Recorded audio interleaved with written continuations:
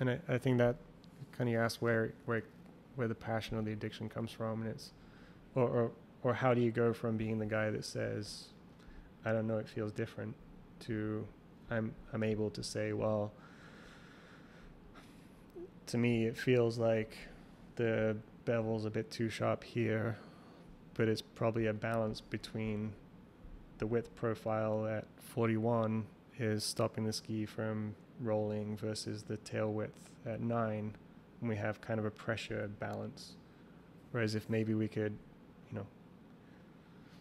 it becomes kind of like the Matrix movie when you seeing them look at the screens and it's just zeros and ones, but they're really seeing pictures. And it went from me, that first time skiing with Bob, to looking at the screen and it being like the Matrix, and I'm looking at it through the TV and like, it's just numbers. Just numbers. It doesn't mean anything. But now I'm getting better, and I've experienced quite a lot of stuff to where I'm actually starting to see pictures, and the picture can come from feeling. So I can ride on the ski, and most times, like, don't tell me anything about the skis, let me ride it, and I can normally pick out some things I like or don't like about it, or a direction to go without the information.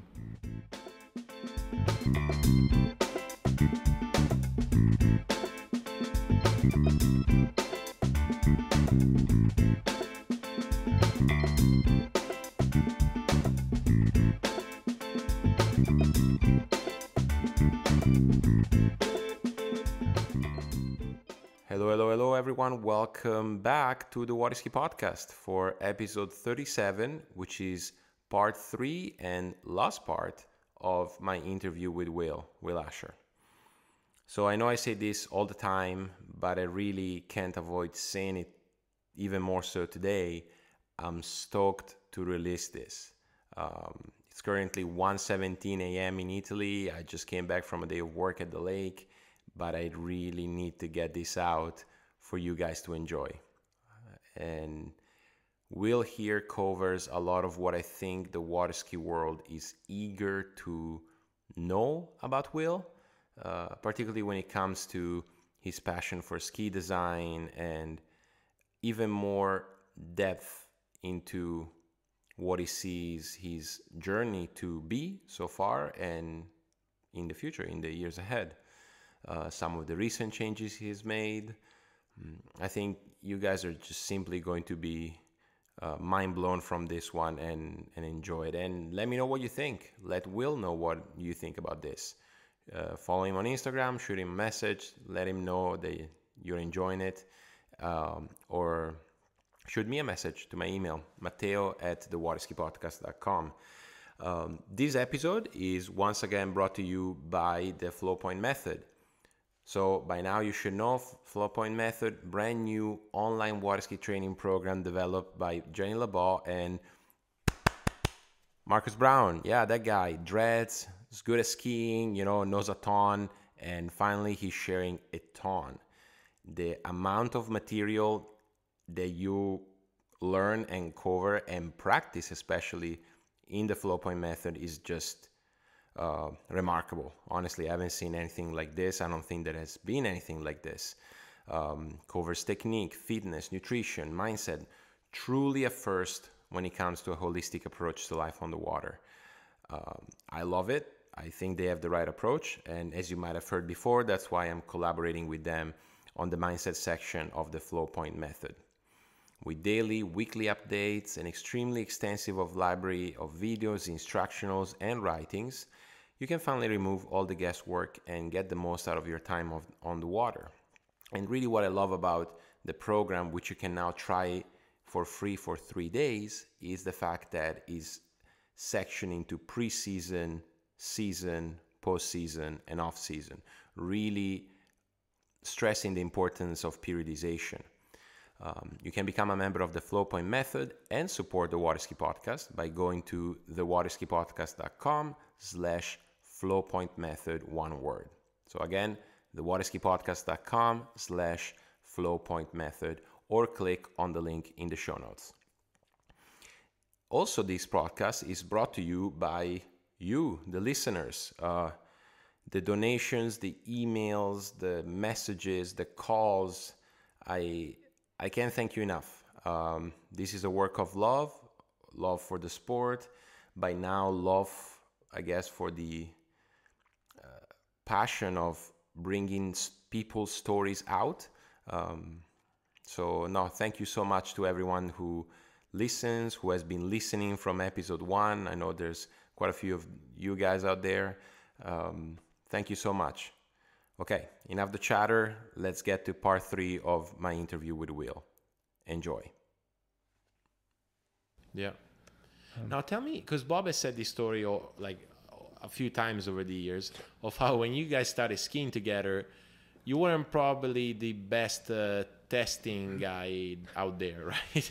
Yeah. Well, tell me your version. Like, what were those first days like testing stuff with Bob? Because I'm assuming just by virtue of your journey, of your experiences with Andy, now it was Candyland. Like you had a guy that knew how to tinker with skis, yeah. and you had almost by virtue of your job the access to try a lot of stuff.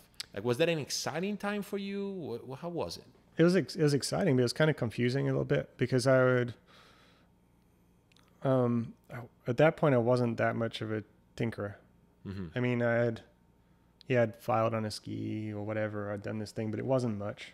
You know, it was like a little bit, not much. Right. You know, it was more changing the fins, bindings, playing with bindings a lot. But,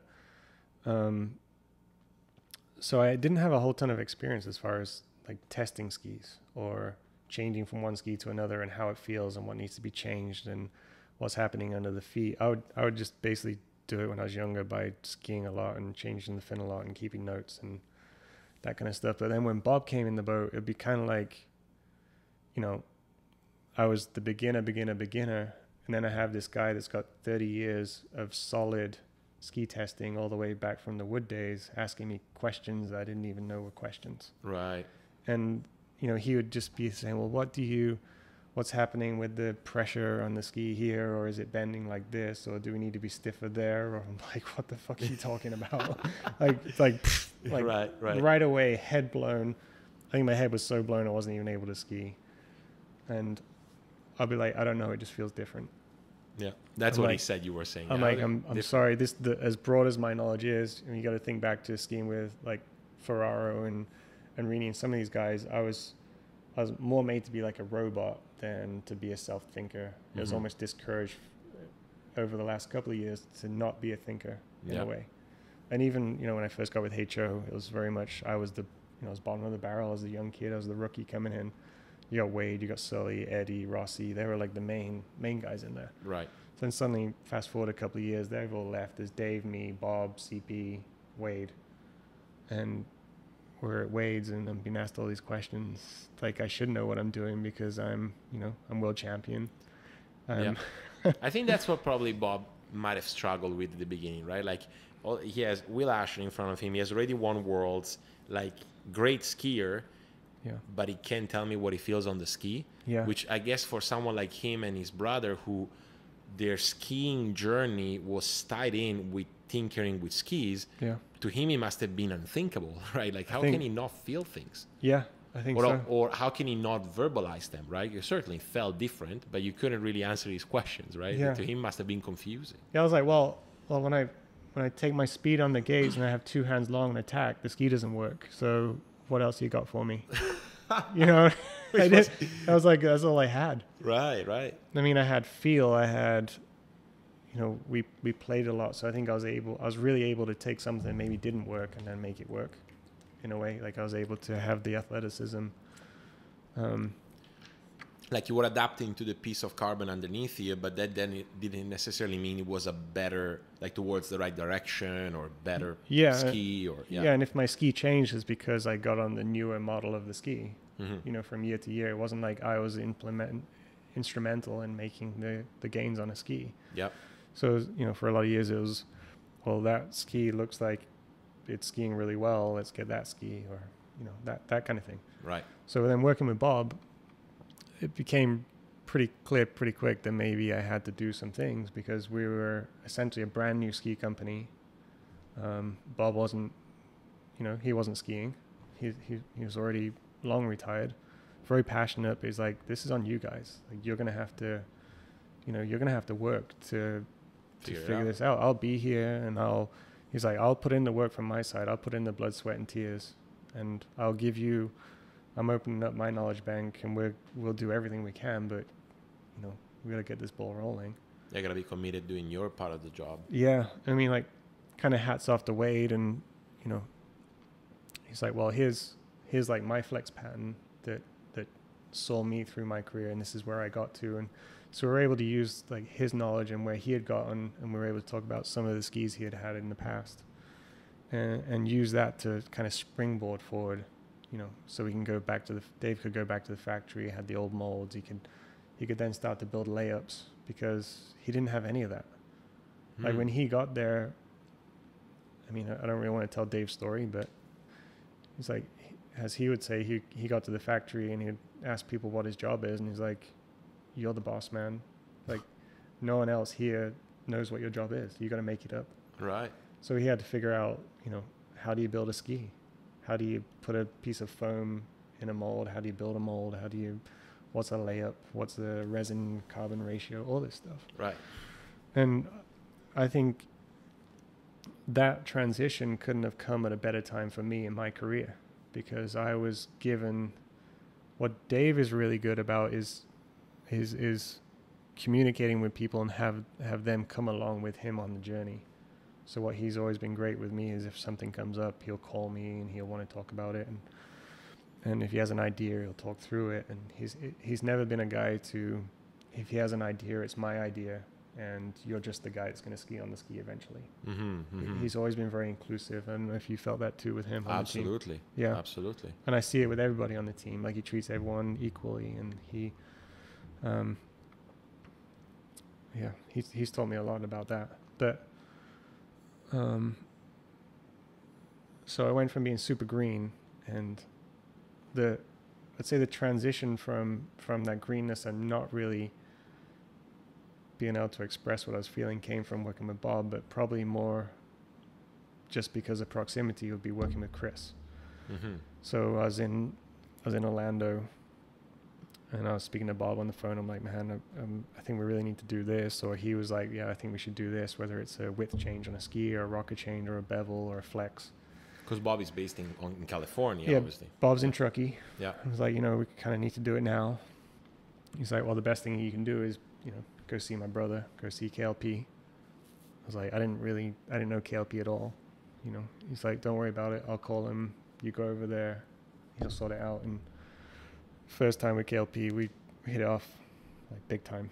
Right. Like, the amount of time I spent with that guy working on skis is unbelievable. Yeah. Nicole would always say, if you didn't come back smelling like carbon and sweat, I would think you were cheating on me. Because it'd be Chris and I in his shed until 3:00 in the morning, grinding on skis, cutting on skis, figuring out ways to manipulate the stuff that we wanted to happen on a ski. Interesting, because so then it became from like a, I guess being green, as you call it, and not being able to express it, to them being given yet another opportunity to learn more, and you just went full on, right? Like, I mean, man, I was like a sponge. Right. Like, I was a dry sponge being thrown into a lake. And probably the only way I could explain how it felt would be, you're watching a pantomime or a theater, like, live show, and then you got all the puppets in the foreground, but then someone lifts the curtain from behind, you see all the inner workings and all the people pulling the strings. Right. That's pretty much how it felt to me. I'd just seen a ski, and I'd always heard stories of, you cut one down the middle and left ski was a D3 and the right ski was an O'Brien. I was like, how is that even? That's not a thing. Like, right. How does it stay together? How doesn't it break? So essentially I came at the right time for Chris, and it was just like, we just hit it off. Yeah. So, and he obviously, I don't know KLP very well, but it seems to me that like he kind of took you under his wing and say, okay, let me show you what I know, in a sense. Yeah. And then you guys started exploring together. Yeah. So you had obviously that great side of things. But was it like what were you eager to learn in those days? Was it the actual manual aspect of it, like how do you modify, or was it more about like to express it verbally, or do the two things go together? Like there's no, you know what I mean? Yeah. Yeah, it's progressed along the way a lot. I mean, to start with, I was really curious, like, how do you change the flex on a ski? Like, that just seemed super complicated to me. Or how do you change the width on the ski? Mm-hmm. That kind of stuff. I know that was like the first thing we did was a flex change.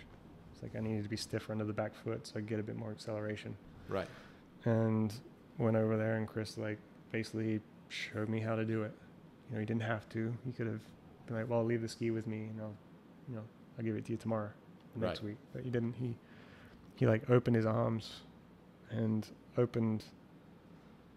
basically gifted me a whole world that you never would have been able to learn by yourself. Like I never in a million years would have learned the things that Chris and Bob have taught me over the last 10, 15 years. Like there's no way I could have, I mean, once you've done it, it's kind of simple, but until you've done it, it's like, there's no way you would have dreamt that up. It doesn't even matter. And it's, and to be able to work with Chris, like, especially what I know now, Chris has done more with skis than anybody else in the world. Mm-hmm. So take me, Bob, Andy, you name it, anyone you can think of that's done something to a ski in that regard, Nick Parsons, add them all in the mix. Chris has done more than all of us combined. That's so crazy. It's just, and I just say that because I know like the stuff we did, for the years that we worked together and, just tinkered and messed around with stuff. He hasn't slowed down, and he's been doing that since he was 13.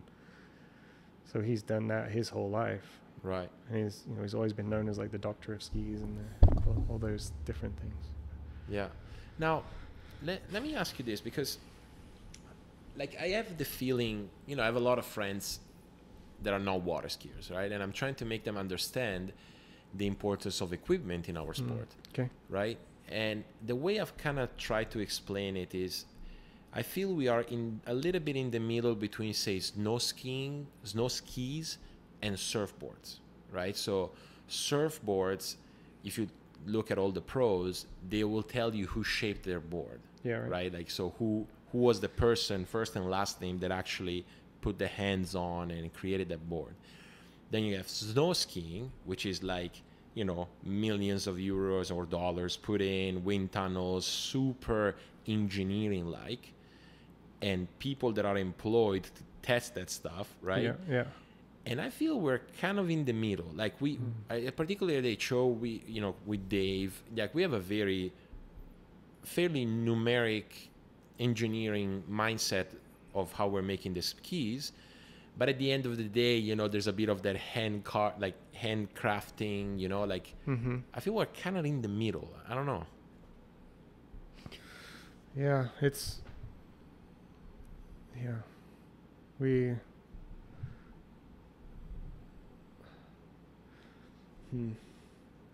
mean, I'd always say that Bob is the master shaper.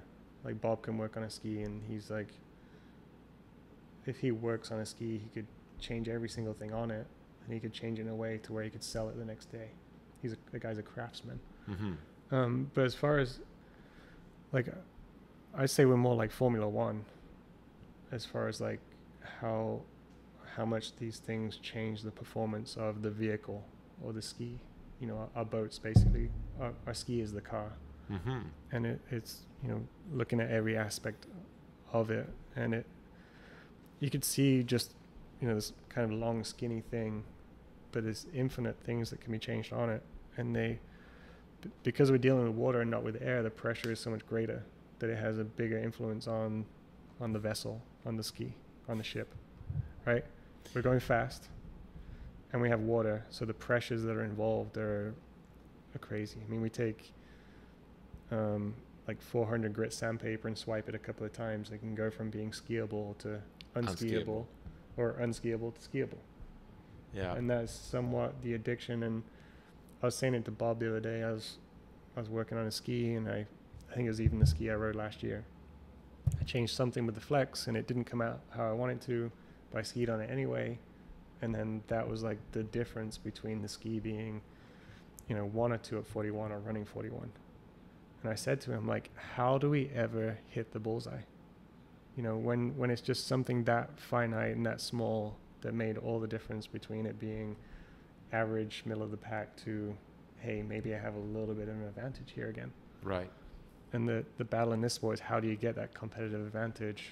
Because right now the competition is so fierce. What did he say? I don't know. Keep trying. Keep trying. Yeah. Yeah. And I think that kind of asks where the passion or the addiction comes from, and it's or how do you go from being the guy that says, I don't know, it feels different, to I'm able to say, well, to me it feels like the bevel's a bit too sharp here, but it's probably a balance between the width profile at 41 is stopping the ski from rolling versus the tail width at 9, and we have kind of a pressure balance. Whereas if maybe we could, it becomes kind of like the Matrix movie when right. you're seeing them look at the screens and it's just zeros and ones, but they're really seeing pictures. And it went from me, that first time skiing with Bob, to looking at the screen and it being like the Matrix, and I'm looking at it through the TV and like, yeah, it's just numbers. Just numbers. It doesn't mean anything. But now I'm getting better, and I've experienced quite a lot of stuff to where I'm actually starting to see pictures, and the picture can come from feeling. So I can ride on the ski, and most times like, don't tell me anything about the skis, let me ride it, and I can normally pick out some things I like or don't like about it, or a direction to go, without the information. Right. Are you picking up also, like, I guess with your experience both as a skier and as a tester, develop ski development, are you able to blindly pick up what is changing that ski? So I give you a piece of carb and it says B, you know, and you skied on A for the last 2 weeks. Yeah. Are you able to tell me, probably this is softer on the tail, or this is like a little narrower tail, obviously without taking the calipers out? Are you getting to that point? Yeah, somewhat. It depends how close it is. If you're taking like Omega and you give me Omega A, B, C, D, and each one of them is different, whether it's layup or stuff, it's not always the easiest thing to feel. Yeah. But if you can take A, B, C, D and you've changed a width profile or a bevel or even a rocket to a certain extent, that's easier to feel. Because that's really changing the characteristics of a ski. But as far as flex, you may feel a bit more acceleration here or deceleration there, or maybe it folds on you at the end of the turn. It's like, well, that's too soft. Or maybe if it folds at the wrong part of the turn, it's too stiff. So if you go from one end, there's always like two ends of the spectrum. So you've, say for flex, you got too soft, too stiff. Somewhere in the middle is hopefully pretty good. But you can sometimes, if you're too stiff or too soft, the feeling's going to feel the same in a way. So it's like if it's too soft, you finish the turn, the ski folds on you. Right. So it bends too much and creates that bend in the ski, and that's like the shit, it's too soft, I need more support. But then sometimes it can be so stiff that it won't bend around the corner, creates a pressure build, it'll break you, and it feels like the ski's folding. So it only comes, like, the only way I've been able to work through it is having the feelings with, I'd say, like, other people around me with positive reinforcement as far as the information that I'm feeling, and they're saying, yes, I'm seeing it too. Or being able to kind of hold my hand along the way. Yeah, it kind of goes back to what I was telling Marcus when we were in California, like how sometimes, even just those 3 days we were skiing together, and say whoever was on the water, you could tell they were having a good feeling. Yeah. And they would come back on the dock and say, oh, yeah, that was good. But then sort of try to verbalize it, as Benny has said before, becomes hard. Like, what was it? Like, I felt good. This felt, but verbalizing it becomes a little bit harder, no? And it's so hard because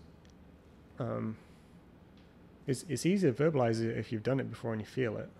But at a certain point, we're at the point where we're trying to do and feel things we've never done or felt before. Right. And that's where it kind of gets really hard and confusing, because it's is coming up with a direction that you want to go. And this will normally come from a conversation with Bob or Dave or Wade or Marcus or you or whoever, John, Benny. Like, it'll come up and it'll be like, okay, well, it's become pretty clear that this is the part of the course where we're not making ground, and, you know, this is where we're losing it. So we kind of put the effort, the focus into that.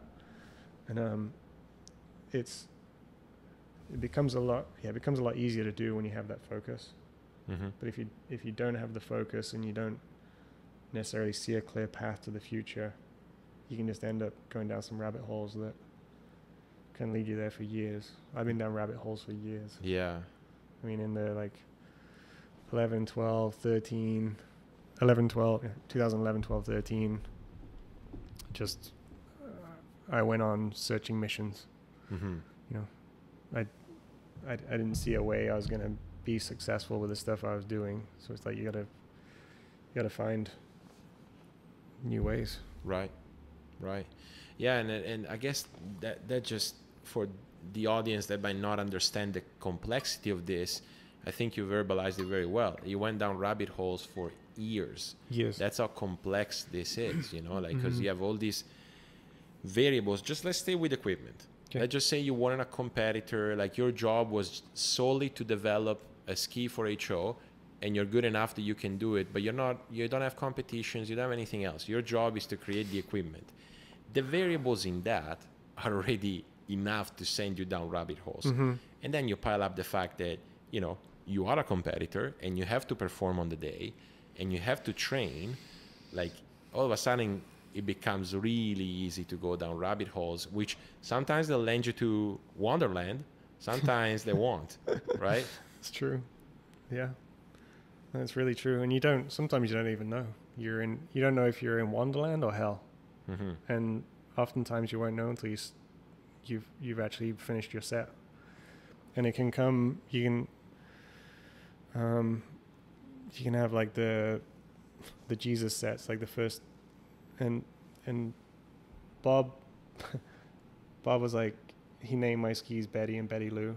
So back in the day, my A1 was Betty. That's like the one I rode for a long time when I won 09 Worlds, Masters 8, 9, 10 was on Betty. But it's like, you don't know a girl until you've been on a few dates with her. So she doesn't show the first personality for the first 2-3 dates. She'll show up on like the 10th, 11th date. Good analogy. So that was kind of why my ski got called Betty. But it's like, and it's true. I could go out here and I could probably pull one of these skis out the shed where I know it's a road to hell. But maybe first set I could probably go out there and do amazing things on it. But it's the little things, and it'll show up on that first date. It'll be there. It'll be a twitch, or it'll be maybe I'm able to turn 2-4 really well and get good line out at 1-3, but then maybe there's just something midway through the turn that just, you know, but I'm coming off a ski that has confidence. Mm-hmm. Like right now I'm skiing pretty well, and I know I can roll that confidence into another ski and it'll be there for a few dates. Right. And it might even, because the two's better on this new ski, it might take me beyond where my ski is. But because it's such a bitch on 1-3, eventually that starts to manifest and that starts to take over, and then I lose confidence in my 2, and then that 1-3 thing just keeps getting worse and worse and worse. Right. And it's such a weird thing, and I've fallen into that trap many times. That actually got me at 2007 Worlds. Same thing. I was skiing on a ski. I was trying something with the tail. We had cut it, but I hadn't like rounded the trailing edges on the ski. And when I'd been skiing in like pretty nice conditions. It's pretty flat, and it kind of creates a tension through the ski. So I had almost like because the tension was more consistent through the ski, it kind of held better. I had to create a nice fast turn with that sharp tail. I'm like, this is great. We got the Worlds, first round, a little bit windy, but it wasn't like too windy. I was able to make it through the finals. I scrapped through. The finals is quite a bit more windy, and just that extra release of pressure through the tail blew the tail. But it's like the little things that it's taken, 15 years of dancing with the devil. Yeah, pretty much. In a way. Yeah. And you told me like not too long ago, you were telling me how there's part of the skis, as you said, you take, 400 grid and you just do, yeah. And the ski is like either unskiable or skiable. And then there's other parts of the ski where you can bondo, like go a little bit more, attack mode, and you barely feel the difference. Yeah. So there's even that part of like, where are those parts? Like, and then maybe in different skis, there are different parts. Like exactly. It changes from ski to ski based on lots of different things, whether it's width or rocker, will make different parts of the ski more critical. So, but here's my question though, and I don't know if it's just like a marketing thing, but you can finally answer this question I've had for a long time. You've been at the show since 2005, 4 or 5? Yeah. Right? The only ski that has your name on it is the A3. Yeah. Why?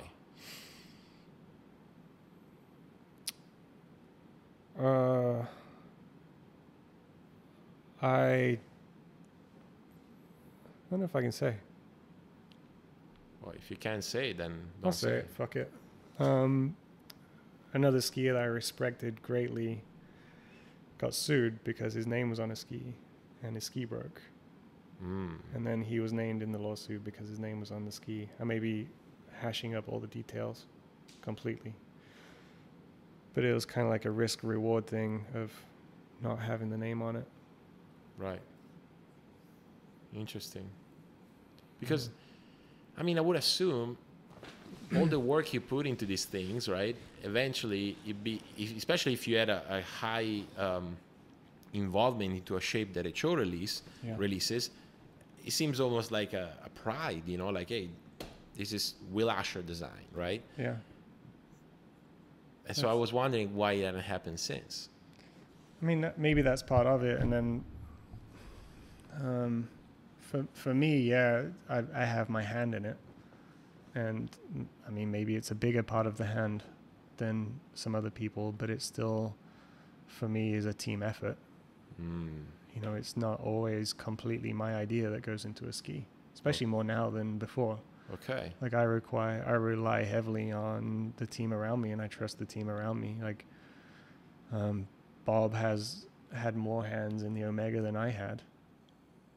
I had my input, and it was based on something we'd done in the past, and it was kind of like a revisit, then a tweak, and then it got pieced together. But we've grown in a way together that I don't know if I could like sit here and say that was my ski and have my name on it in a way. I mean, sure, we're not even talking about business now. We're just talking, maybe for business, it would be nice to have a name on it, and maybe it would sell more skis, but I don't know. I think the selling of the team has more power for me than my ego being on that ski.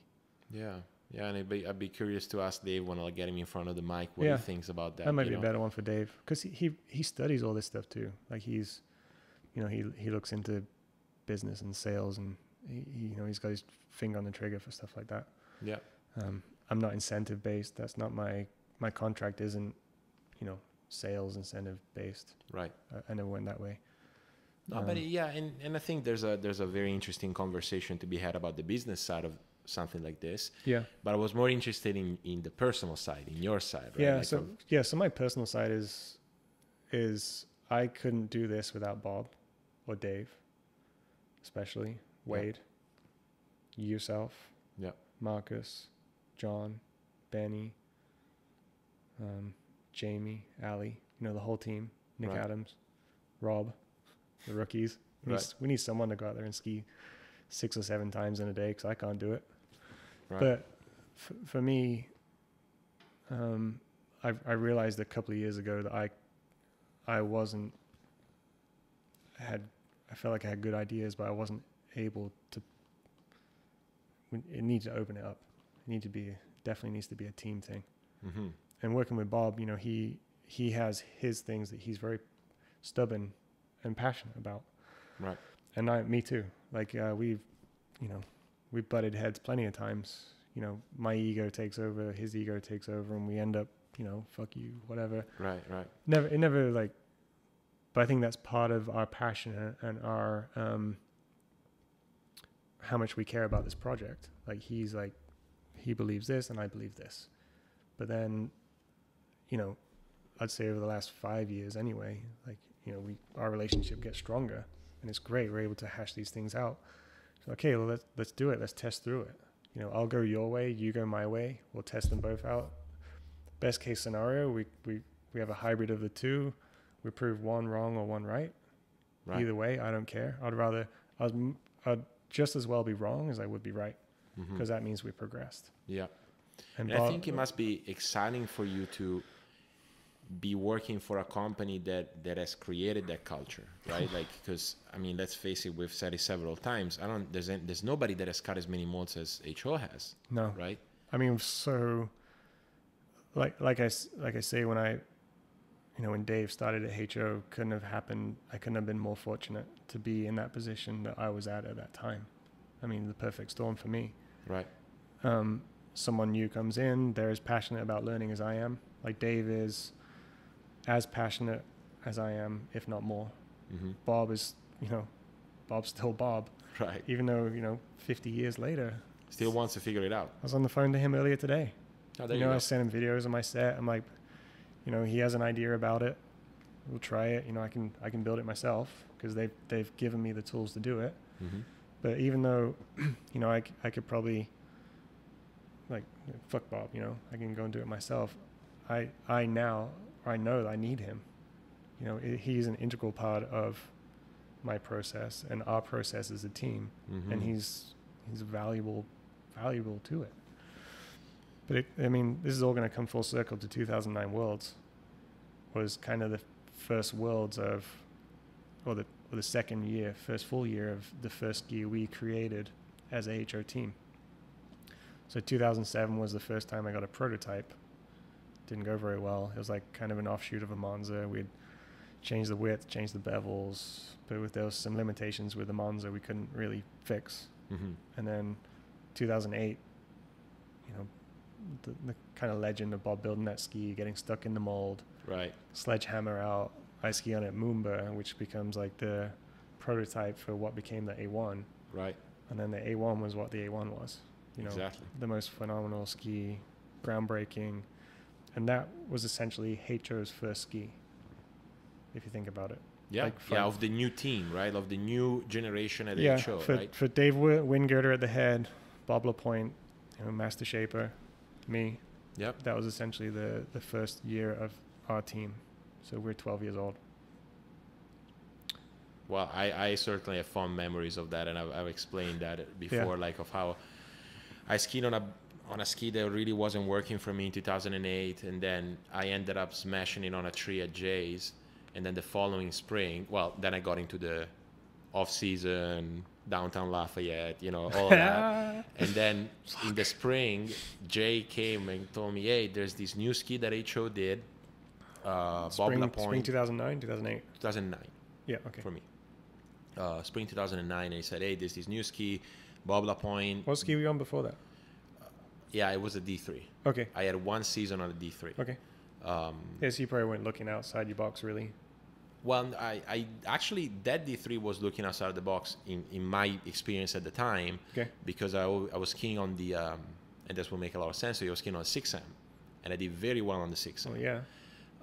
Fabio Ianni convinced me to use it. And then, but that ski was getting really soft really easily. So luckily I had a deal with the O'Brien dealer in Italy to get access to them at a decent price. Yeah. And then I said, let's try something else. And I had this season with this D3 that really didn't work for me. And the following year, Jay saw my frustration and said, hey, try this. Bob LaPoint did it. Has a lot of similarities to what you used to like. Give it a shot. And that ski really was one of the skis that changed my skiing. Dave says it all the time. Like, there's sometimes that piece of equipment or that bit that makes you jump these super hard steps. Yeah. The A1 was that for me, really. I had run 39 on the 6am, but once or twice with the A1, I started running it, right? That was a phenomenal ski. It came from a generation of edge-to-edge concave. So, it was kind of like the good D3, Monza, O'Brien. Like basically the rails had gone away. Right. And Bob, it just kind of blew his mind. He's like, well, why didn't you guys have rails on the ski? You know, right. It was like just kind of like one of those no-brainers. Like, what do you mean you don't have gas in the car? You know, it's like, what do you mean you don't have rails on the ski? Right. And, you know, what do you mean you got a narrow tail? Like, you got to have this, you know, you got a wide tail, big bevels, you know, and that's what he knew. Mm-hmm. And, I mean, he had it in his head and he put it on paper and that was the A1. And fuck, A1's legendary. Yeah. Yeah. And, I mean, that was one of the big steps when I mean, before that was Monza and then went basically straight to A1. I was like, yeah, I'm in the right place. This is good. In terms of, you know, the uncertainties you had by staying at HO, or in terms of your own skiing, now you're in a good place? Everything. I was home. Uh-huh. Yeah, everything just seemed, I had access to the right people, which was super fortunate to have that position, you know, to have Bob on speed dial, basically. I think he's like number 2 or 3. You got Nicole, my mom, then Bob. Right. Or I think Dave might be above. You know, that's kind of the hierarchy of phone calls that I have. That's cool. Hey, Nicole, you're still number 1. You're doing well. She's good. She's number 1. Yeah. But it. So you were at home. I was at home, yeah. And that was around the time of Canada Worlds. Yeah. Yeah, so that was 2009. So, you know, it had basically a season on the A1, then going into 2009 Worlds, I was in a completely different place. Because in, you know, 2005 was before Bob had said, when Bob asked me what's wrong, what can we change, what do you feel on the ski? I was like, I don't know, it feels different. That was in 2006. So, you know, I was already world champion. So then between 2006 and 2009, we'd started to build that rapport. I'd been able to work with Chris, LaPoint quite a bit, spend the hours in the shed, we'd cut skis up, we'd done all this stuff, and we got to a place which started.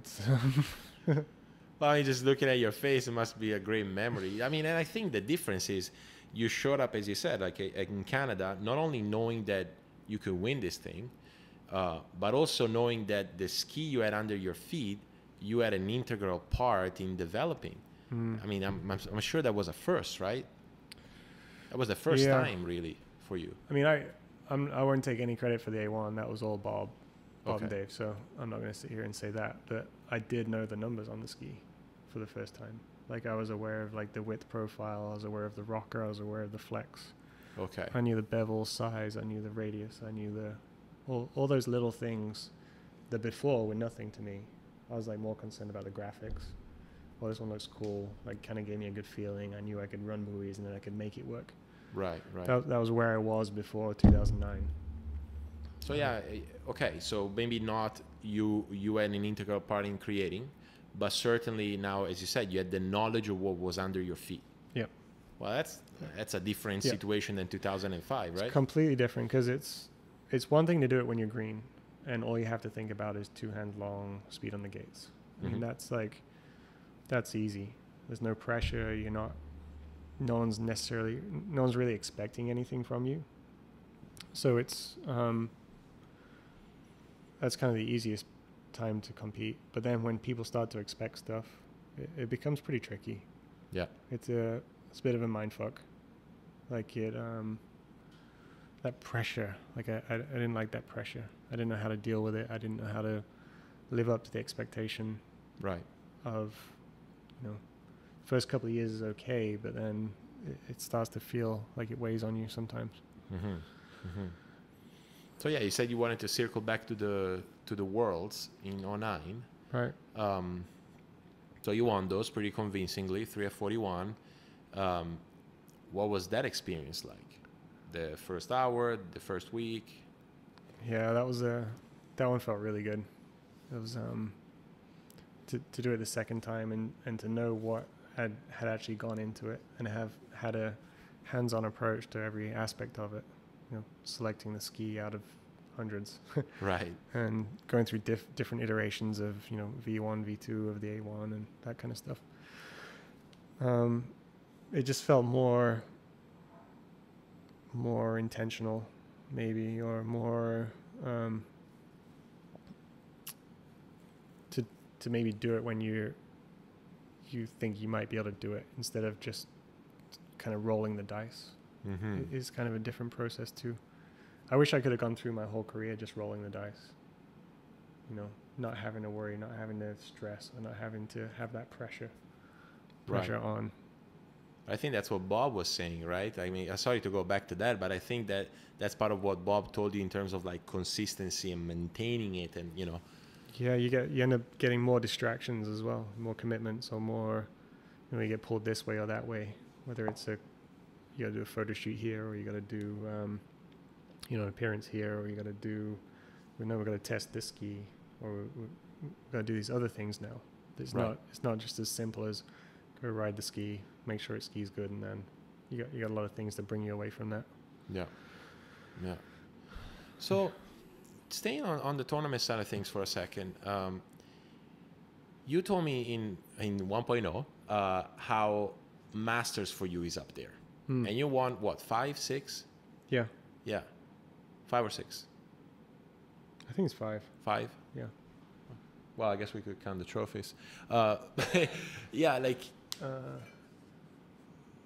2008. All right. So you won a few of these things, and you told me that, like, to you, the Masters is up there. Yeah. Which I would agree, a lot of skiers would say that. I mean, I'll tell you, like, for me, just to be able, like, I made, again, a lot of friends not in the ski world. I'm trying to make them understand it's our Wimbledon. It's our, you know, to me, just be able to say one time that I skied Masters would be insane. You know, like, it's like the pinnacle of the sport. Yeah. What was your, like, early experience at Masters? Because you told me you skied, what, 16 in a row now? Like, I skied junior in 2000, so I won junior Masters. And the fear is, not the fear, but it's not a given to go junior to open. Sorry. Yeah. Yeah, because the top 7 in the world make it. You know, it's very exclusive. Not easy. Yeah, and especially with the competition, how it's become, it's harder now than it ever has been to make it to Masters. So it's always been super high for me, just because, you know, you got to qualify, you got to get an invitation. There's only 7 people that get the invite. You get there, and then to make the final, it's a super cut. You know, you got to go from, already there's only 7 people make it, and then that 7 has to go to 4. Yeah. And it's never nice conditions. It's not an easy place to ski. Even when it's nice, it's not nice. Yeah. You know, that's not what the Masters is trying to be. You know, it's not meant to be nice. It's like, you know, this is the ultimate challenge. This is like level 10 bad guy. You know? Right. But just everything associated with the Masters. You know, you get the invite in the mail. You get the photo taken. You get the skiers meeting, and just everything is built up to something beyond just a regular tournament down the road. You know, it has that air about it, like the prestige. Yeah. And so clearly that seems to me something that you respect. Yeah. Big time. I mean, winning the Masters for the first time, I'd say, was probably one of my bigger wins as far as emotions and feelings and pride and just feeling on top of the world. Because I'd seen the event, I'd experienced it at the pro level as a junior, you know, watching it, you know, watching Andy do his thing, and just knowing what it was. You know, you got the name on the board, and you got the Masters title winners, and they count them every year. The 46th, the 47th. Yeah, my uncle had been Masters champion back in the day. You know, jump champion, right? Hazelwood. Yeah, so it was just one of those, and it's the drive. It's you're in the spring, and you got to drive up to Callaway Gardens, and you get there, and it just all feels a bit special. Yeah. It sounds like you like that. I like that. Yeah. Now, I don't like skiing there. Okay. Because it doesn't feel good. Yeah, no. But I don't know. There's a lot of people that would say, "Oh no, yeah, Robin Lake, I enjoy. It feels easy." I don't know that I don't think anyone's ever said that. Yeah, exactly. Yeah. Although oftentimes you see some, particularly I was saying jump. Sometimes you see some gnarly performances at Robin Lake. I mean, I remember my second junior Masters was the year that Freddie broke 230. Oh yeah. It was a world record done at the Masters, you know? They do it right. I mean, the boats are set up, the ramps, it's a ramp they're familiar with. They tow it up there. The water's cold, it's fast. Yeah. And they'll change the ramp if there's a headwind. Yeah. So the reason why I'm asking you that is, and I don't know, this is a strange question, but I want to ask you anyway. The relationship with fame, and I know that in water skiing, especially the years that you came in and that I've been in, the sport in terms of popularity has gone down, but there are skiers out there, and you're one of the biggest names in skiing, right? So I'm sure that you go to a tournament, like your pro tournament with amateurs there, people want to get to know you, talk to you, ask you about skis, how do you relate to that? So weird. I don't feel famous at all. Like I don't, but I mean, everyone that comes up to me, I see like the people I competed against when I was a kid. Like as I climbed through the Division 4, 3, 2, 1, I can relate to them all in a way. And everyone, it doesn't matter what level you are, whether you're trying to run the slalom course or you're trying to run 41 off, like everyone has the same challenges, and it's relative to the person. Right. So, I mean, is that kind of what you mean? Like I never put myself above mentally. I don't think I'm any better than anybody. No, and I would totally agree with that. Yeah. Certainly. So for me, I've never like built it up. I've never wanted to be famous. I've never wanted to be like some rock star that's popping champagne bottles and, Yeah. I've always liked to be kind of a low key, humble guy in a way. Yeah, no, I mean, I would say that's fairly clear, right? Like, yeah. But I wonder if, I don't know, like, maybe it's part of like the journey you've got into, right? Like if you stayed that like rolling the die, 2 hands long, fast at the gate, and same ski for 15 years, maybe you would have turned into that. I don't know, or maybe not because of your personality. Right. But I don't know. I've had a particular focus throughout my career. Exactly. I guess I think it just comes back to being in the right place at the right time with the right people, and just getting lucky. A lot of it, but it's that. But then it's also being willing to put the work in. Like I've always been willing to put the work in. I've always been willing to, show up. Like if I'm going to commit to something, I'm going to be in shape. I'm going to work hard before I'll do the testing. When it's time to do testing, I'll go to photo shoots. When it's time to go to photo shoots, I'll do all the required stuff. Right. Forgot what you asked. Well, yeah, your relationship with fame, and I think the reason why I asked it is that obviously as a fan of the sport as I am, I would love for someone like you or Nate or Freddie or Mano, Regina to, click on ESPN and I'm seeing you giving an interview and actually being a little bored because you're giving so many interviews, kind of like a LeBron James kind of thing, like where, okay, another one. I get you. So I think what's happening now is like the building block to what that could potentially become in the future. Like I'd say as far as the access that is happening these days, as far as your podcast with Marcus and the LaPoint stuff he's doing, it's giving an outside access to a somewhat hidden world. And it's, through these long form podcasts, you get to see maybe inside the minds of some of the more weird people or interesting people in the sport. Yeah. And I think that's where it starts. Like you're essentially building that foundation. You're bringing people that maybe weren't in the sport, but now are starting to get interested because they can latch on to, say, the personality of Nick Parsons or Manon or whoever they can key into. And then I think it starts like that. It starts small, and it's going to snowball over time. But this hasn't been in the sport ever, as far as I know. Like there's never been an inside access to anything. Yeah. Yeah, and certainly technology helps, right? Like, and you're more easier to create content nowadays.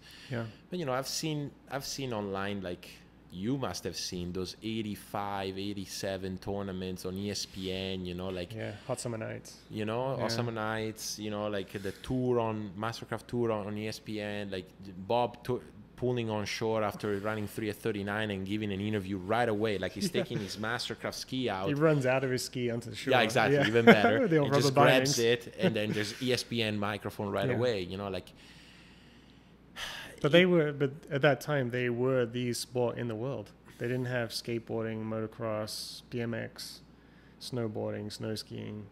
Like they were the pinnacle. They were the first extreme sport. Right. And those guys hit it at the right time. Bob, Andy, Sammy, Carl, Wade, they were in it in the heyday. Yeah. But then right away, ESPN probably saw that skiing's getting all this popularity. So they're like, well, let's try this with other sports. And other sports came in, diluted the water a little bit. Yeah. And then eventually we just weren't able to hold the interest to keep it going. Yeah. Like we didn't progress enough as a sport or evolve enough to keep the interest going. And I think maybe, some of the things that are happening now, different formats of events, fun little things because we're in quarantine and everyone's bored. Right. But something good will come out of it. I mean, whether it's the 10-second trick pass. In tricks, yeah. I've got my trick ski set up. Like I'm thinking about it. I want to throw out a 10-second trick ski pass. Dude, I mean, Greg, if there wasn't a bigger compliment than that, I don't know. I mean, hey, I'll pull you if you need a trick set. Don't worry. No, we're going to trick the next couple of days. But I'm saying, before this quarantine and before your podcast, Marcus, and stuff, Greg's, starting to warm up, that thing's been collecting dust for over 5 years. Right. But it's piqued my interest. Mm-hmm. Like, yeah. But it, and I know I'm not the only one that's done it too. I think there's probably hundreds of people. Freddie's posting his trick runs. Right. Corey's posting his trick runs. Right. And maybe that got me excited to do it as well. Yeah. But still, it's something that's happened recently, and I think for us in this moment, it maybe feels small. But if we keep this going, I can imagine in 5 years there's a potential that we'll be talking back and be like, hey, remember we sat in the podcast and this and that, and yeah, I think that's how the momentum grows. But it comes from a different platform, a different, just a little tweak on what we're doing. Yeah, no, I agree. I think it's exciting, actually. It is.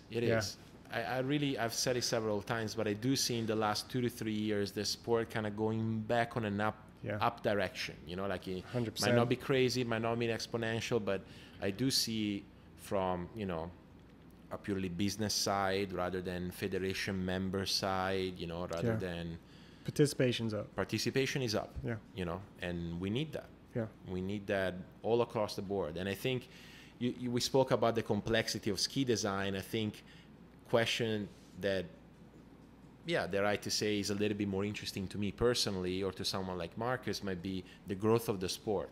And I think is equally as complex and multifaceted as coming up with a good shape of a ski to run buoys. Well, yeah, Dave and Marcus kind of took on the first project. Dave all along was like, you got to grow the whole sport. So if you want non competition level skiers to become interested in the sport, you've got to create something that they can actually ride. Right. I mean, you don't want to send a beginner out on my ski. That's just not the way to do it. I mean, that's what a lot of companies do still. But I wouldn't say that's necessarily the best experience they could have. Yeah. For sure. The best experience for someone first getting on a slalom ski is going to be to ride the hovercraft. You're gonna get up. You don't have to take the boat very fast. You can cut through the wakes. You can create turns. You're going to be stable. You're going to have that right off the bat. You're going to feel safe. Exactly. And you're going to get an amazing experience. You're going to be hooked from day one. And we go to one of the more fun things I do is to go to boat shows, and you get exposure to these people, and no one that comes through there really. I mean, 1 in 10 is going to be a buoy skier. Right. A tournament skier or recreational, whatever. But most of them are like, hey, we've got an IO, inboard, outboard. my son wakeboards, but I want to ski, blah, blah, blah. I've heard the story a million times. Where it's like, well, if the first ski you need to have is going to be the hovercraft. And I'm not selling you this ski because I think it's going to be a ski you're going to ride for a whole year or 3 years. I'm selling you a ski because maybe you'll ride it 10, 20 times and progress into something better. But you've got to have that first experience. You've got to have that fun. You got to get the bug. And you got to see there's something to it, to where then you'll go to YouTube, watch some videos, see what else is out there. Yeah, exactly. Whereas if I sell you a Mega day one, you're not going to have that. No, you're not. That experience. You're not, and I think it's so key. I think one of the things we learned along the way, well, particularly Marcus and Dave starting off with the free ride, is the equipment, as you said, like there's a certain type of equipment that works well for the level that you're at, right? Yeah. And that might not necessarily be the Omega. You know, if I'm thinking someone like you's trying, there's a guy that skis with us who over the last few months went from not running the course to then run 26, 28, 30, and now he's taking a toll at running 32 miles per hour. Wow. Right? Yeah. And he was on a cross-course ski, and then it became a point where, he's like big guy, like almost 6'4", I would say 200, 205. Yeah. And became, okay, now you need a bit of a bigger ski. You're trying to get into 36 miles per hour in the short term. We need to start making that jump to a higher level ski. Yeah. Right? Omega. Yeah. Yeah, but then the progression that he made wouldn't have been as fast if he went on Omega right away. No. Right? Yeah. So it makes a lot of sense. And then let's face it, sometimes people go, okay, but this costs us X and this costs us 2X. Why don't I go on the 2X right away? It must be better, right? Yeah. But it doesn't really work like that. It's not about that. It's about, and Dave knows this, so it's, a lot of those skis are price pointed. And it's price pointed in a way to get people into the sport and get them on, and the particular, especially the skis that are price pointed are the ones like that. It's like the experience generators. Yeah. You got the hovercraft or the Omni, especially, which has been a phenomenal ski to sell. Just so easy to sell, but it's not like we as salespeople are especially good. It's the feedback we get from the customers as well. It's like we jump on it. The experience is good.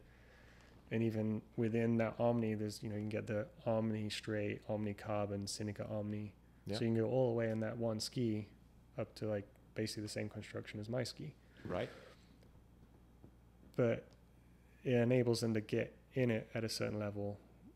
But also we're confident that they're going to progress to a certain level. And I'll tell them straight up. I'm like, it's a pretty easy sell. Like you qualify the buyer pretty quick. It's like, what do you do? It's like, well, I ski free ski. I've got a Malibu LX or a small crossover boat. Yeah. And I'll maybe see buoys once in a while. So right away it's like, okay, well, you've mainly free skis.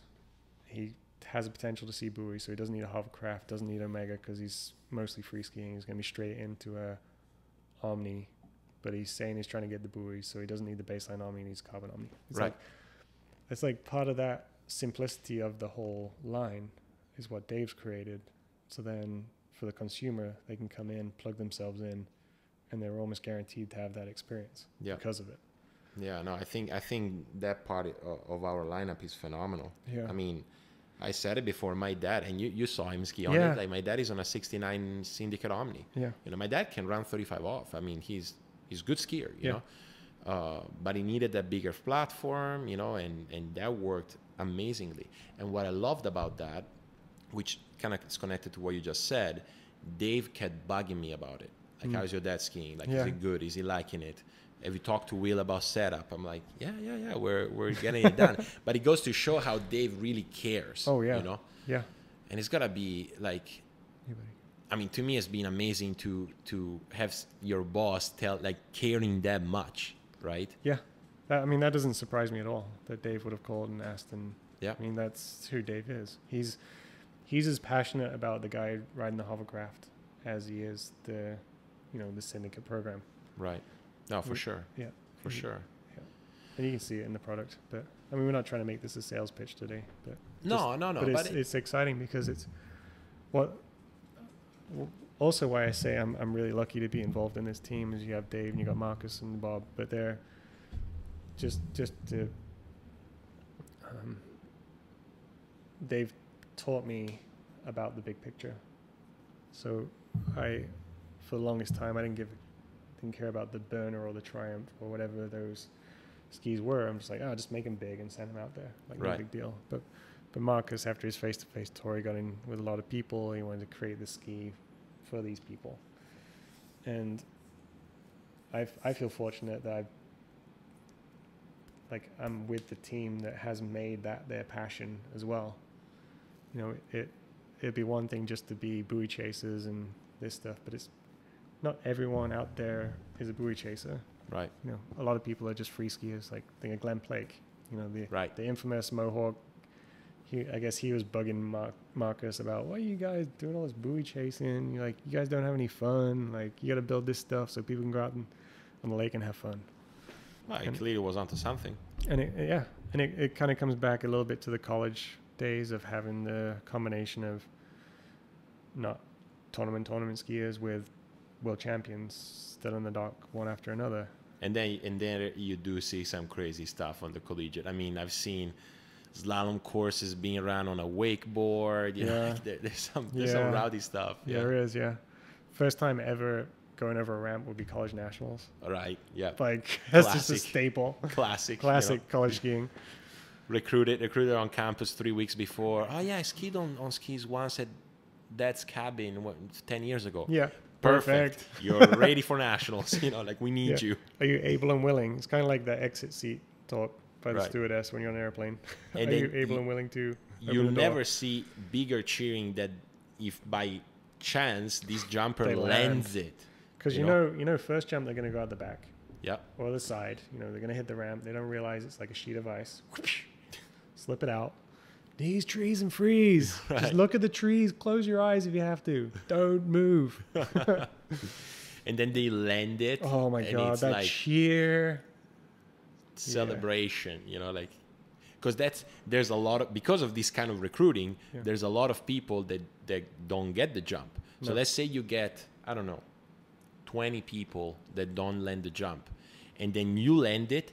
Like you might as well be the last one of those who landed it, but if you already brought 200 points to your team, boom, hero, amazing, hero. You know, like, and then that gets the Texas A&M into third or whatever it is. Exactly. Like that's huge.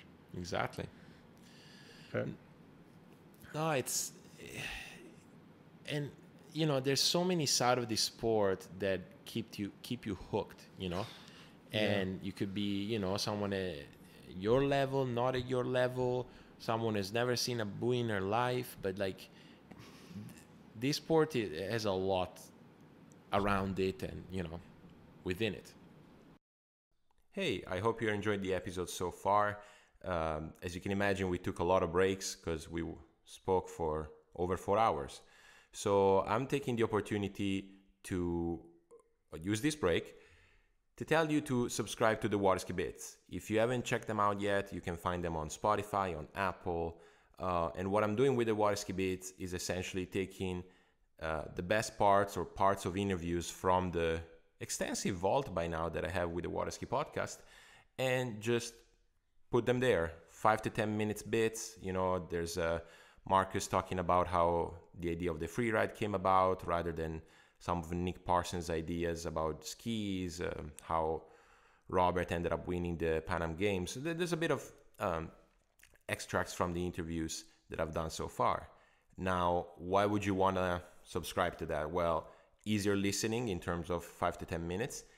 And I will be posting parts of 1.0 interview with Will exclusively on the Waterski Bits. So these are not going to be bits taken from the 3 parts that you listen to this podcast, but stuff that he said and we spoke about right before my computer decided to abandon us.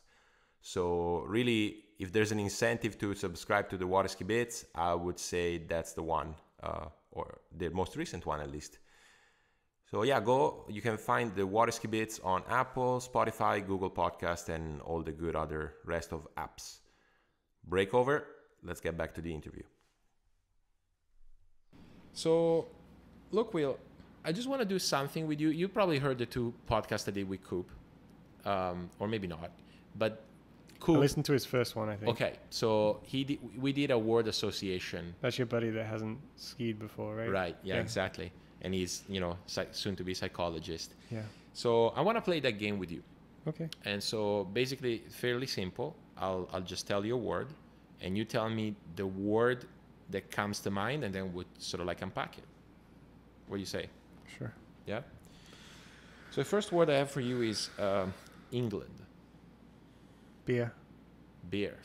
All right. Simple. No. Maybe. England. Like, what's the first thing? Well, obviously beer came to mind, but Yep. probably because growing up it was a very social thing, skiing for me. Yep. You know, it was we're at the lake in England, and if you've ever been to Lincoln, there's a ton of those touring static caravans, like basically mobile homes along the side of the lake. I still haven't been. Man. No. I really need to make it There's, up there. there's like maybe 30 of them combined out of the 2 lakes around, but it'd always be, you know, you ski hard, you train hard in the day, and then at night it'll be you have a barbecue and you have a beer. Yep. And it was a very social, fun environment to be in. You know, you train when you train, and you play when you play. Do you miss that? Yeah, I do. Yeah, I miss that. Yeah, you know, if people ask me where's my favorite place to ski in the world, it's going to be Hazelwoods, and you know it's a place where I spent my childhood basically. And it was funny because traveling with Rob this summer, I was like trying to talk to him about things that happened in Hazelwoods. He's like, I wasn't even born. You know, I forget how, you know, Rob's pretty young. You know, I remember before when the lakes were kind of combined and it was all flat. If you haven't been there, it's going to be hard to explain. But then basically it turned into a place where building material, recycled building material, gravel, all that stuff, it got dumped there, and that's where the lakes got formed. And then there's huge banks at the end, you know, like 100 feet high, and filled in lakes. So I kind of saw the whole progress of that place from lakes to what it is today. So you might have gone like, hey, Rob, do you remember when? He goes, dude, yeah. no. No, it's really funny for me to bring that up, but I have such vivid memories of every step of the way. Even like I was obsessed with the bulldozers they had when they were, you know, backfilling or when they were moving stuff around, because it was, you know, 200-300 lorries would come in there, trucks would come in a day and dump stuff, and then it was a full operation. Right. And I was fascinated with that stuff. I love the machinery. My granddad always had diggers and dump trucks and all these things. I was obsessed. Yeah. Yeah. Cool. Well, let's switch to the next word. Design. Design.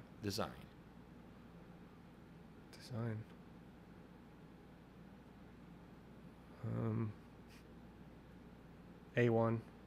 A1. Yeah. A1 steak sauce. Oh, A1 steak sauce or A1 ski? Well, one of the other companies, when the A1 was released at Masters, said if you buy a ski, we'll give you a free bottle of A1 steak sauce. So we won Masters that year with the A1, so that's pretty cool. But I think I say A1 because for me, that was the first one that I was given behind the scenes access to what does the CAD look like, what do the numbers go into it, what are all the pieces involved in this design process, what does the layup look like, what's core thickness, what's type of core is being used, what graphics are we going to use. I love black.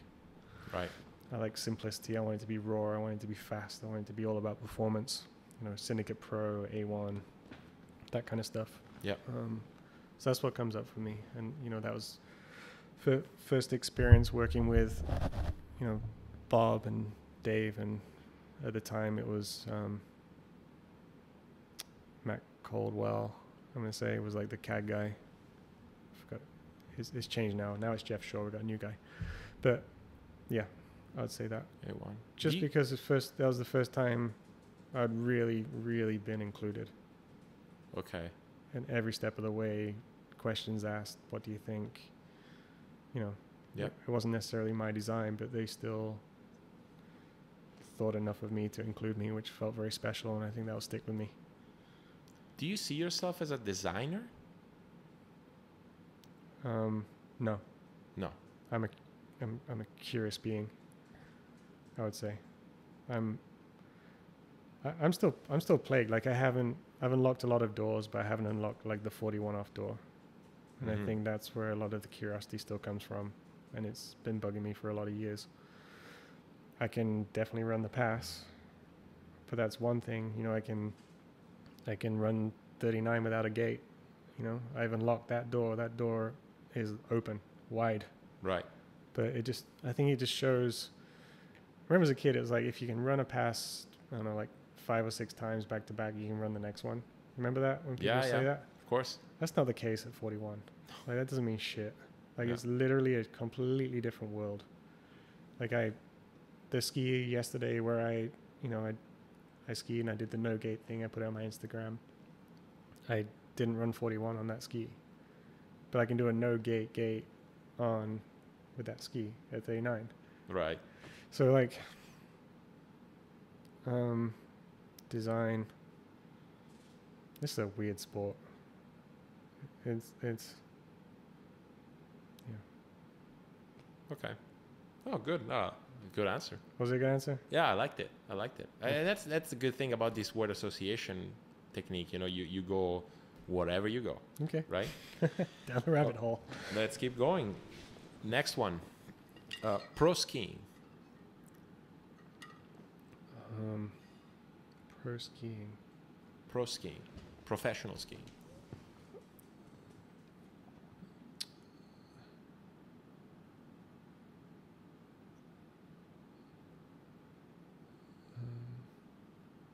Confusing.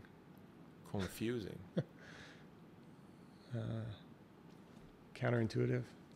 Like when I think pro skiing, I think like performance, and then when I think performance, I think of all the things that go into performance and what it really takes to be able to stand on the start dock at a pro event and call yourself a pro skier.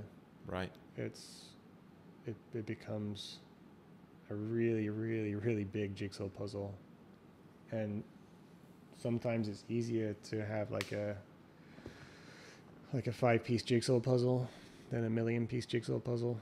And basically, the further I feel that I've gone down my career, the jigsaw puzzles just got bigger and bigger and bigger.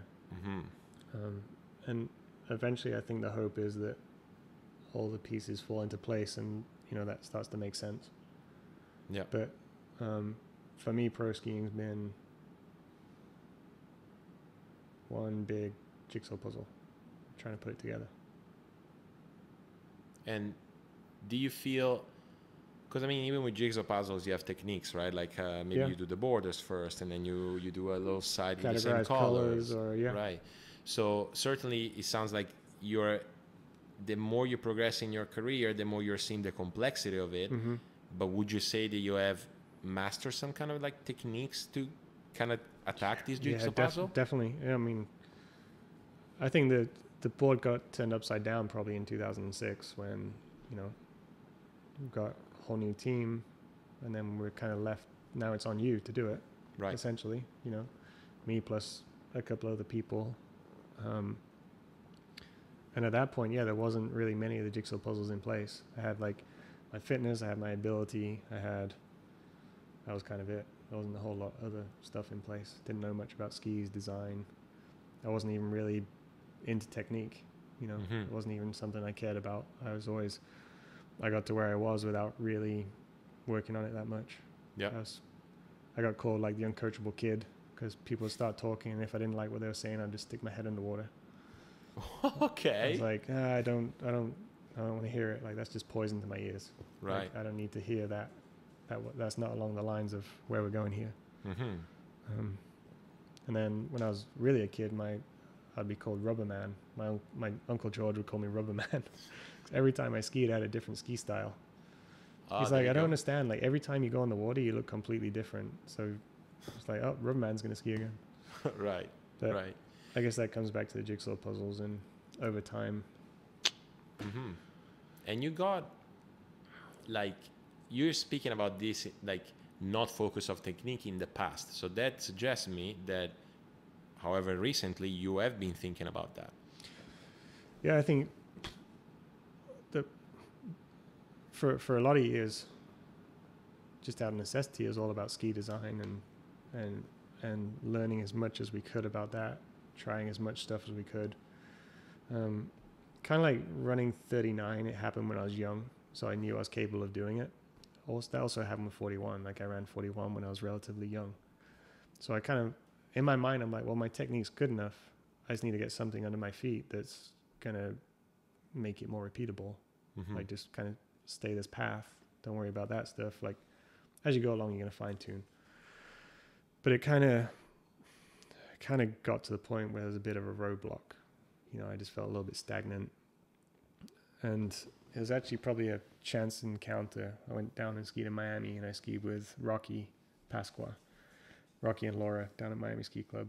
If you don't know them, he was like a big factor in Andy skiing for many years. And I kind of know why now. Because it's the hard thing for me is to get somebody to question me. And I've kind of, it kind of sucks, but sometimes I want people just to tell me how it is. Like, no, like, you're not Will Asher, you're just this guy, and you're doing all this shit wrong, and you just got to fix it. No. And he was like the first guy I skied with that was so damn stubborn, and he believed wholeheartedly that, like, look, yes, you're good, but you're never going to be this unless you can kind of isolate a few of these factors and, like, clean some of this stuff up and take a different direction completely. Right. And that kind of happened in 2015, I would say. It was maybe probably before that, 2011 or 2012, like one of the first times I skied with him. Mm-hmm. And if I look at myself and after that trip, I was kind of like, oh God, who's this guy? Like, kind of fuck him, you know, like, in a way. Well, I mean, understandable. You're 2 times world champion. Who is this guy to come and tell you, you know, if you don't change this, I know. And I kind of left that place, but I always had the words ringing in the back of my head, you know, and I kind of got what he was saying, but I didn't really understand. It was a little bit like working with Bob for the first time. When he would say something, it was so advanced for me. My head wasn't there. My headspace wasn't right. I wasn't able to process it in the right way. And I kind of went home and I skied a bit and I was thinking about what he was saying. And then I was, you know, just play with it. You know, a couple of times a set. Like, okay, here's what Rocky was saying. Let's try and hit on this a bit, hitting this a little bit. And one day I remember I was like doing something with my legs. I was like, God, you know, I think that's what he was thinking. You know, or that's what he was that's what he saw in me that I was, you know, not exactly doing. Right. Like, I gave him a call and he was like, yeah, dummy, basically. You know, right. That's basically what I was saying. Right. So we've kind of had that special relationship, and it seems to happen every time I ski with him. Cool. Still the same story. It's like, he's very good about that.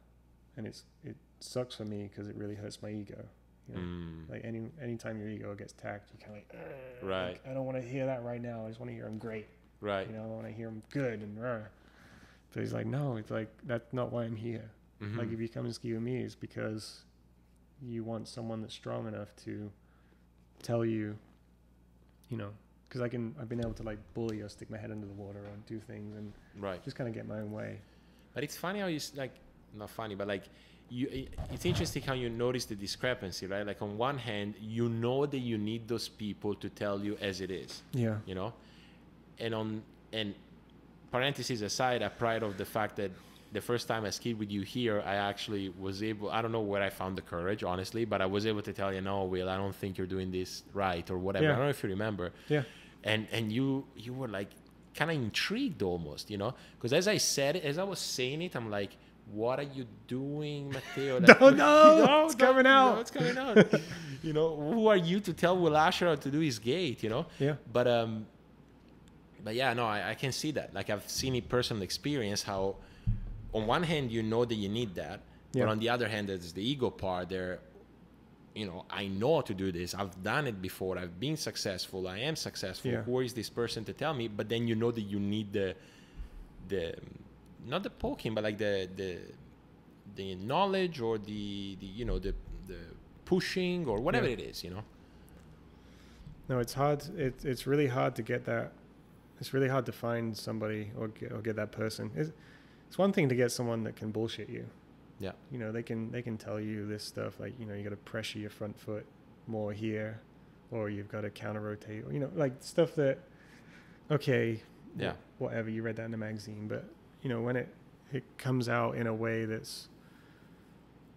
it's like mentally stimulating, you know, to the point of like ski design, it's like at a deeper level than, you know, Yeah. maybe I was able to think about it before.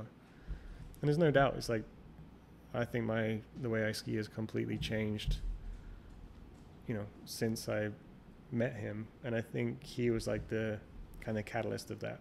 Yeah. You know, he kind of opened the Pandora's box and saying, okay, I think now it's okay to approach some other stuff. You know, your technique isn't all that, dude. Right. All that good. Right. So yeah, okay. What was even the question? No, we're talking pro skiing. Oh, that was the word. Yeah, okay. See how far you can go with Wow, this word association thing? But thanks, Rocky. Appreciate you. And Laura, of course, because she's the rock. Next word? I don't have to focus that hard. I'm just putting it out. Next word, Nicole.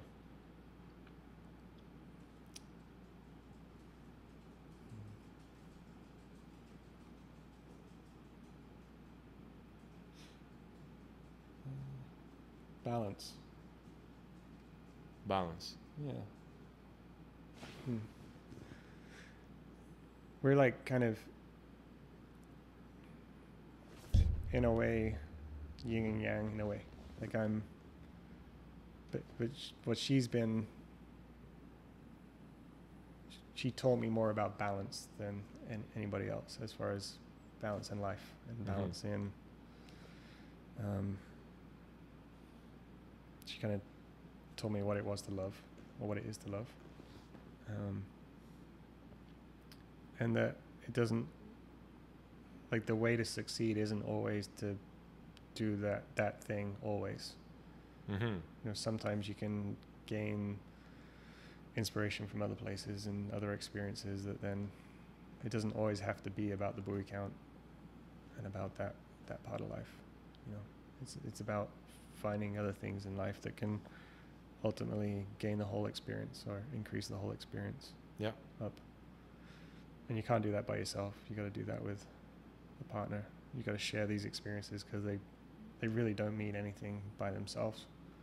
I mean, some of my favorite, my best ones have been, my best wins or achievements have been when I've been able to share them with her, especially. Whether it's like the first times, you know, when we go to Masters, like the 8, 9, 10, she was, or 9 and 10 especially, she was there, you know, and it was like, it's always more fun to have that one person, that you're one person to have those experiences with. Yeah. And then you told me that, like, obviously she wanted to become integral part of the process, right? Like she said, okay, like she saw need, right? Yeah. And then she said, okay, I gotta help. She's such a confident person. I mean, she's so different to me, because I mean, she's a barefooter, so she's on like the Canadian barefoot team, and that tells you a little bit about, you know, her. They're tough people, right? But she's like this. She wants to go skydiving. I'm like, I don't want to jump out of a perfectly good plane. Like, she is very, you know, she kind of seeks out these other things. She's, you know, she's not scared of a little bit of risk. But she's also loves to take on a challenge. Like, she's you know, she's never scared of a challenge, and she's like, hey, I want to drive you, or I think I can do it, like, no problem. And I was like, sweet, it's awesome. Like, I'd much rather have you drive me than, you know, somebody else that's some random, like, you're gonna be here. Right. And yeah, so jumped in the boat right away, and she just seemed to have a really good feel for the boat. And just knowing her personality, she wouldn't quit until it was done, or until she felt confident enough, or she wasn't going to shy away from the challenge. Right. And she took it on like it was her own project. Like, I never really told her or challenged her on what to do. She would, you know, if I went and ski with somebody else, she would sit in the passenger seat. She would kind of watch me, but then she'd be kind of watching the driver. Right. And then afterwards, we'd be driving home. She's like, you know, whoever it was driving me, I kind of like the way he drove, or if it was somebody else, I didn't really like the way he drove. I drive like this. I'm going to try and play that kind of a technique into my driving. Mm-hmm. And, you know, she just took on that whole thing of, you know, very professional with it. And it sounds like she taught you balance, and also you've been applying that balance. I mean, I'm just thinking the fact, you know, she's now in Miami doing, you know, med school rotations, Yeah. which is a challenging part of a med student career. Yeah. And you are now balancing your own act, going down there, you know, like being of support. So definitely she's a good teacher. Yeah, I guess so. Right. Yeah. I mean, for what she's doing, it's essentially like she has to be 100% committed. You know, you're not going to get through med school with, you know, you can't give up any of yourself really if you're going to make it through med school. Yeah. Like, you've got to be 100% committed, and like everything I've seen her do in her life, whether it was the way she trained for barefooting or the way even simple things like the way she approached driving the boat for me, was that same 100% commitment and dedication to whatever she had in front of her. Well, the path to get accepted to med school, I remember those days, you know, doing all those things just to make sure she was, you know. Yeah. It's a lot of details, a lot of crossing the T's and dotting the I's, to get where she is. Yeah. It's amazing. So I think this last word is well connected, and even just with what we talked about right now. But this is the last word of our word association: mastery. I'll let you know when I get there. You don't want to get there? I'll let you know when I get there. Okay. Mastery.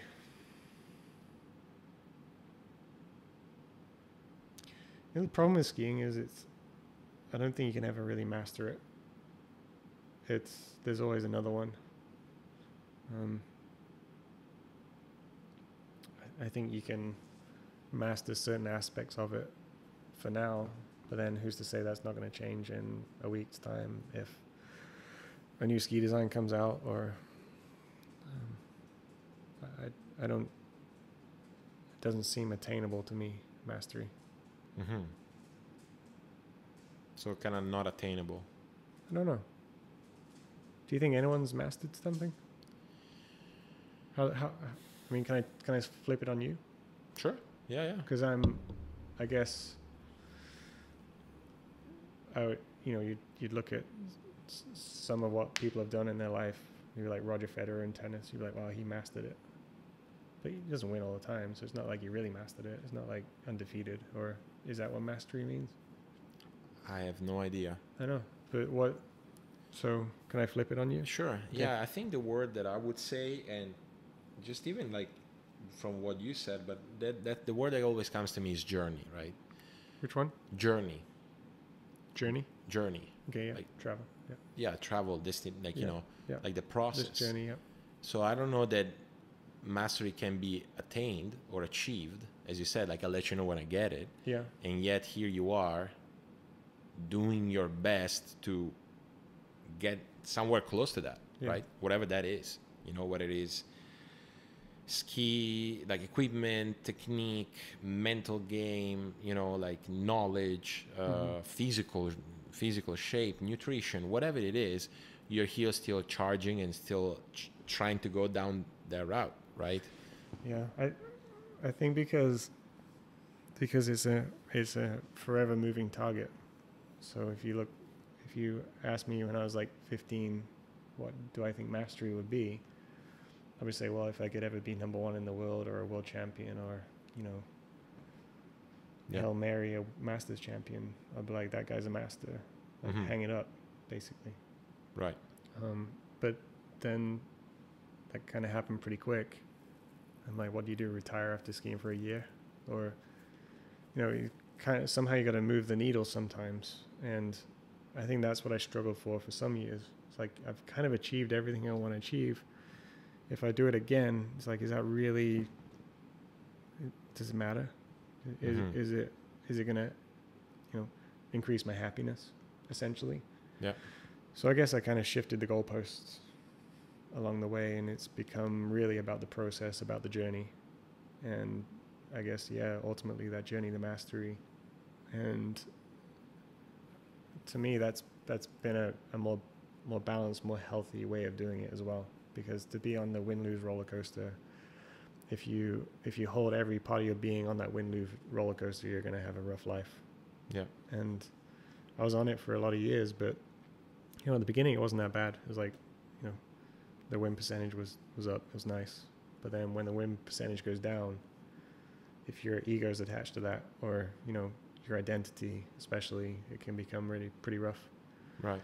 But I think over time it's just kind of shifted, and it's become more the process, and then it actually comes back to being more healthy. And it's like, if you have speed on the gates, two-hand long and attack, then the performance is there. So it's like, if I enjoy the journey along the way, work on our ski stuff, enjoy the people around me, learning, building together, growing everyone around me, and hopefully in the same way, then that gets close to mastery, and that's the wins. So now I have more wins more frequently, because it's not about win-lose on a weekend. It's about win on a day-to-day. Mm-hmm. And if you lose on a day-to-day, doesn't really matter that much. It doesn't hurt that much. But yeah, so it's more like, okay, like acquiring things constantly, almost. Yeah, in a way. Like not for a selfish reason, but like even just to understand. Like today you were out, you tried this thing you wanted to do on a ski, you took 3 sets, and you learned that either that's the way, or I was wrong. That's a win. But now for me, even like, and Nicole kind of helped teach me about this, it's not always about skiing. The worse, I kind of realized more recently that the less I focus on it, the better I get, because I never used to focus on it that much. Mm-hmm. Like before, it became all about design, testing, and I kind of went deep down that rabbit hole to where I got obsessed, and I couldn't even see past it. But now day to day, maybe it's like, I go out on my bike and I can hold X power for an hour or an hour and a half, or I can, it's not even about skiing. It's about everything in life. Mm-hmm. So and the end result ends up being that my skiing gets better, because there's not as much stress attached to it, or it's not, I have other things that I can gain my happiness or my value or my self-worth. Yeah, my self-worth is no longer attached to win-lose. Yeah. Which isn't to say it's not a passion of mine, but I'd say, the win-lose on a weekend is more an end result of the process. And because to really test a ski, you've got to ski at 41 to run 41. Essentially, the process puts me to performance. Yeah. So I don't have to worry about it, because it's built in by design. Whereas it used to be, I worried about it. Mm-hmm. And if I didn't worry about it, I thought it'd go away. But now it's like, no, it's just part of the design, and it's part of the process. And that's better. That's more healthy for me. Well, Will, I came up with the word journey, because that's what I could come up with. What I can tell you is that I don't know that anyone will ever achieve mastery in water skiing or in any field. Yeah. But there are some people that strive hard, and they're committed, and they really dedicate unimaginable amount of time and resources towards it. And at least right now in our sport, you come to mind for that. So I'm super grateful that we got to do this. Really, it's been a true pleasure. And I know that people will enjoy it. I hope so. It's been interesting to try and think about some of this stuff that's happened in the past. Yeah. Yeah. Thank you. Thanks for having me. No, thank you. Cheers. Have a beer. Let's have a beer.